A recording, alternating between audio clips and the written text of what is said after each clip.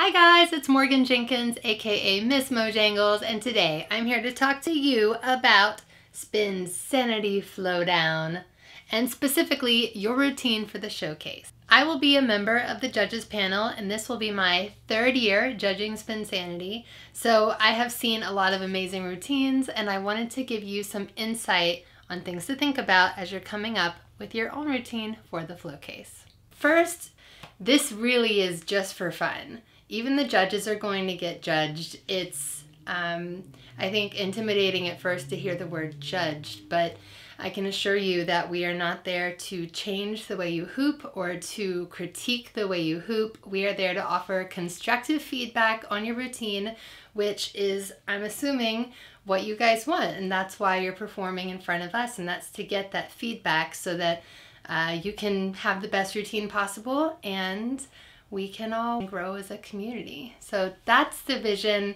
and I just really want you guys to know that the judges are all cheering for you. So that's number one. Check the link below in the description. I put a link for the Spinsanity Flowdown Facts page, which stands for Frequently Asked Questions, in case you didn't know that. On the page, there is a downloadable judges score sheet. So you actually can already see ahead of time what it is that we're looking for. All right, let's start with difficulty. So obviously you can't compare someone who's been hooping for 20 years and uses all the multiple hoops to someone who just started hooping, uses one hoop, and still wants to enter the competition. We're not judging you based off the difficulty of your hooping versus the other hoopers. It's more about where you choose to take the most difficult tricks that you know and put them in the routine. So be really deliberate about where you put your tricks. Moving on to execution, in this category we have musicality, flexibility, control, timing, and continuity. So the biggest one for me in this category is musicality. How can you be a visual representation of the song in your routine? Make sure if your song has some silent beats that you really hit those. If your song is fast in parts, hoop maybe fast during that part. If your song slows down, try to match your movement to the music. Another one in this section is control. So we all drop our hoop, and I will probably drop my hoop on stage, and when I drop my hoop, I lose control. And doing it once or twice, totally fine. If you do it a bunch of times, still fine, but that's probably where we might not give you a plus in that category if you're constantly losing control of your hoop. Here's a tip so that that doesn't happen, and it's simply just breathing. Make sure that in your routine, you give yourself space to breathe. You know, the adrenaline's gonna be pumping. You're gonna do your moves twice as fast as normal because your adrenaline has you going, and that's usually when you lose control of the hoop, when your adrenaline shoots it out of your hand.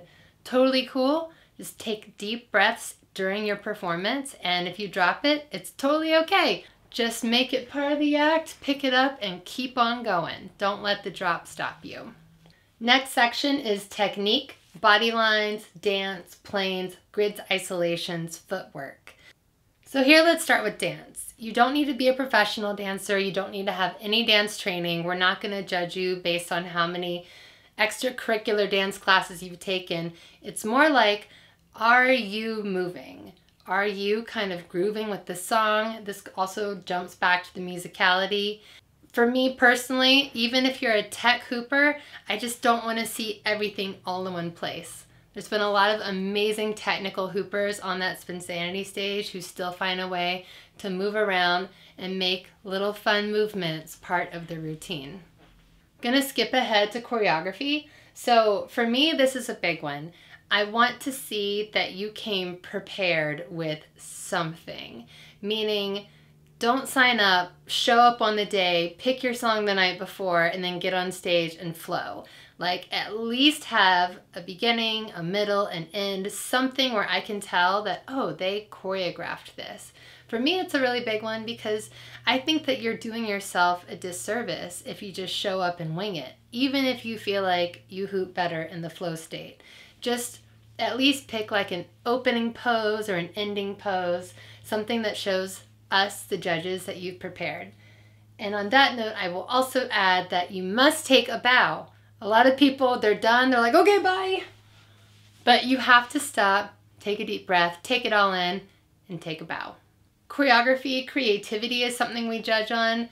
Obviously, there are a lot of famous hoop sequences, but try to think outside the box. Try to make your routine your own. Don't just watch someone else's routine on the internet.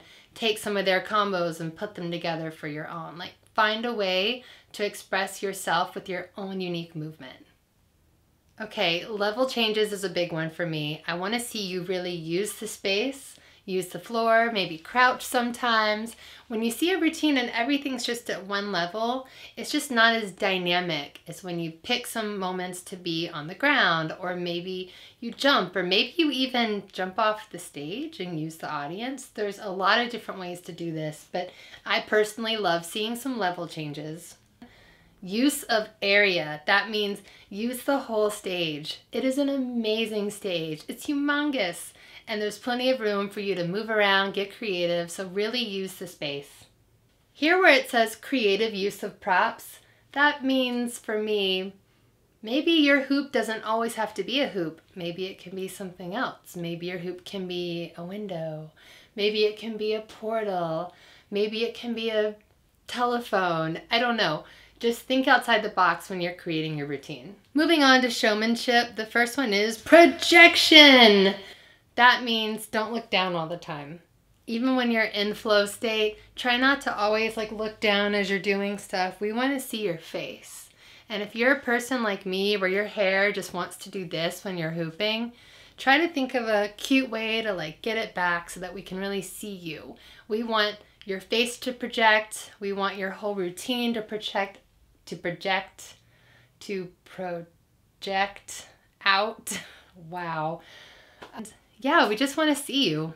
That's what we want. We want to see you. Appearance and costume.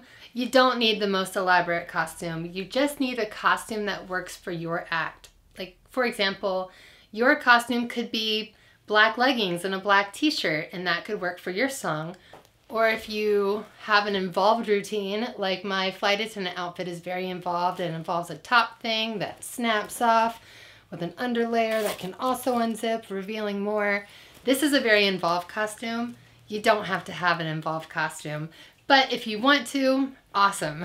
Here's a sneak peek at my new costume. Okay, bye. The most important thing here is eye contact. Let me tell you in a little story why eye contact is so important. Let's say you go to a Taylor Swift concert and your seats are 4th row, left-hand side, and you watch the whole show and she's in the middle of the stage, she's singing, it's amazing, right? It becomes this incredible concert you saw. But now let's say in the middle of the show, she pops the mic off the stand and walks over to you and she looks right in your eyes and she's like, shake it off, or whatever, or look what you made me do. But she's singing it to you. She's looking right in your eyes. You're suddenly part of her world, and that just became the best concert you've ever seen in your life. And it's because she looked at you. So I personally look for eye contact. I want to feel like I'm allowed to be there watching this experience. But by looking at me, you're inviting me into your world. So make sure to make eye contact not only with the judges, but with the audience, because they are your biggest cheerleaders. Okay, just to summarize what I think the most important things are. Eye contact, most important. Using the whole stage and levels. Coming prepared with something, even if it's just a beginning, middle, end. Wearing something that works for your routine, so a costume, but it doesn't have to be elaborate, just something that shows that you came prepared. Breathing, making sure to give yourself time to breathe in your act, and also giving the audience a second to breathe. This goes for you especially if you are a very technical, skilled trick hooper. If I'm watching you hoop and it's like trick, trick, trick, combo, trick, trick, trick, oh my god, so amazing, it's so good. And then by the end of the routine, it's like, oh, it's done. I had no time to digest anything. So it could be like trick, trick, trick, trick, trick, trick, trick, trick, trick, trick, pause. And then everyone's like, whoa. slow when you pause, and then you can get back into the tricks. What I'm saying is break it up a little bit so that the audience also has time to breathe too. I think that's it. Just remember that we are here for you, and we're here to give you creative feedback. We're gonna give it to you. We're gonna tell you all the things we love about your amazing routine, and then we'll also tell you stuff that you can work on. That way when you come back next year, you got this. I can't wait to see everyone there soon, and that's it, fam. Can't wait to see you soon. Bye.